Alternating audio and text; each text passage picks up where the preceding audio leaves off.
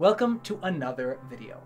This week, we're going to learn how to write a typical Hollywood adventure theme. This is the kind of music that you'll hear as the main theme of movies about long adventures or journeys. In other words, we're going to learn a template for writing music that sounds like this. So the first thing we need to address is that typical adventure themes actually consist of two shorter themes put together, a theme A and a theme B. Now, theme A is your typical heroic action theme, while theme B is a much more complex and contrasting idea. The general idea here is that every adventure theme starts out in safe, heroic waters. Then they'll explore a secondary theme with much more convoluted harmony, chromatic melodies, and more interesting orchestration, before ending the whole thing by arriving back at home at theme A once more. When combined, you create a simple A-B-A structure that works together to create the typical adventurous theme. Now, fortunately for us, both themes tend to share similar guidelines when it comes to tempo and rhythm. You'll want to stick with simple meters, things like 4/4 and 3/4 time, while using a medium to fast tempo, somewhere between 100 to 140 beats per minute. Our example was written in 4/4 time at a tempo of 120 beats per minute. Now, harmony is where the two themes begin to diverge. I mentioned earlier that theme A is your stereotypical heroic theme. There's nothing too special here. You'll just want to stick to a major key and use mostly just triads. Theme B is where things start to get a little more interesting. You have a lot more freedom here. The only real guideline is that it must be in a different key from theme A. The safest option is to just move to the next key over in the circle of fifths. For example, our theme A was in C major. Theme B just moved one to the left to be in F major. Now, honestly, this is more than enough to really mark the two themes as being different. However, you are encouraged to try different strategies to make your theme be more interesting. Maybe you want to try writing in a minor key. Maybe you'll use tertian harmony. Or maybe, like me, you'll borrow chords from the parallel modes. The only real guideline here is that you cannot do the same thing that you did for theme A. Having two contrasting harmonic ideas in your music is how you create a literal sense of adventure in this genre. In our example, I did start with the key of F major, but I borrowed 3 chords from F Lydian to create a more whimsical and adventurous feeling. If you're interested in learning more interesting harmonic strategies like borrowed chords, I encourage you to check out my playlist on harmony for composers. But for now, let's move on to melodies.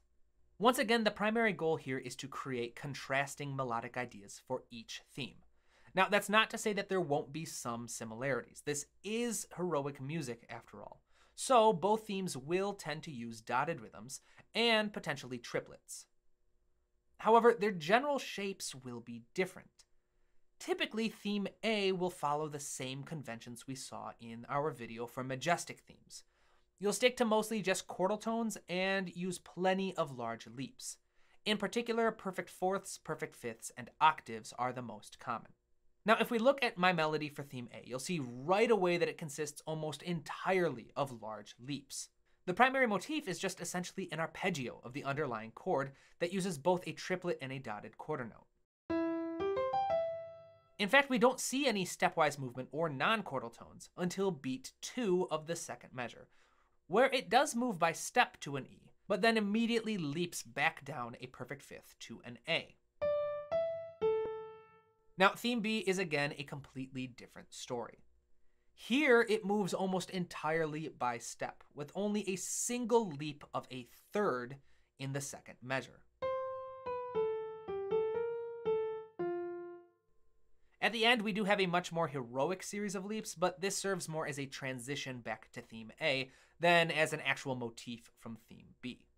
You may also notice that the interesting harmonic choices I used for theme B allowed me to use some chromaticism in the melody as well. Throughout the phrase, I used both B flat, which comes from F major, and B natural, which is from F Lydian.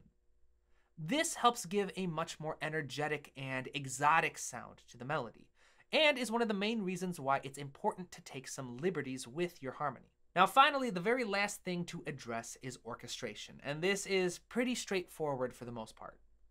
Theme A will typically use very large instrumentation. You'll have woodwinds, strings, and plenty of brass instruments. The only special thing here is that the melody will typically be played by a single instrument for the entire phrase, usually the trumpets or the horns. Theme B, once again, is a little more nuanced. The brass will typically drop out entirely, and the melody will bounce around to different woodwinds, with the strings offering support. The very last thing to keep in mind is that each theme will also use very different textures. As a reminder, texture refers to the number and types of layers used in your music. For example, the most typical texture for theme A is melody plus chords plus bass line. The typical texture for theme B is melody plus counter melody plus bass line. In our example, theme A has the trumpets on melody, trombones on the chords, and then low voices on the bass line. The woodwinds are also adding some ear candy, but that's optional. Theme B bounces the melody around to different woodwind instruments, with the violins offering support to each of them. The violas are then performing the counter melody alone, and the celli are playing the bass line. Now, your counter melody does not need to be too complicated or follow the same rules as the primary melody. In general, you can just use basic counterpoint to write it. Now, if you're not familiar with counterpoint, I recommend checking out my video in the description for a quick crash course. So with all of this information in mind, let's listen to our example one more time. And while we listen, I'll include some notes on the screen to point out how the template is being used.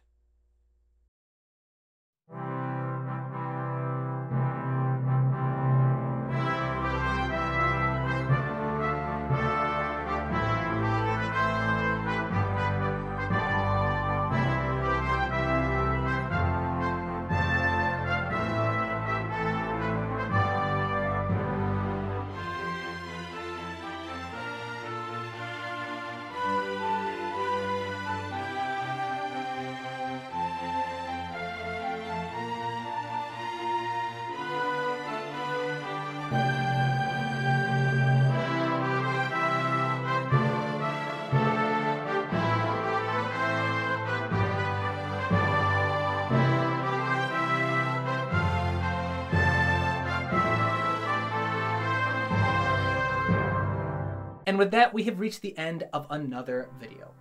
Now, templates like this one can be super useful, so you don't have to reinvent the wheel every time you need to write a Hollywood adventure-style theme. However, they are cliché for a reason. You should never rely entirely on a template when you're trying to write interesting and original music. Once again, I want to thank my wonderful patrons for their support. This week, a special thank you goes out to my newest patrons, Jack and Yaw. I'm grateful to have you on the team. I also want to say thank you to all of you who show your support through the many kind and supportive comments, emails, and messages that I received. I appreciate each and every one of you.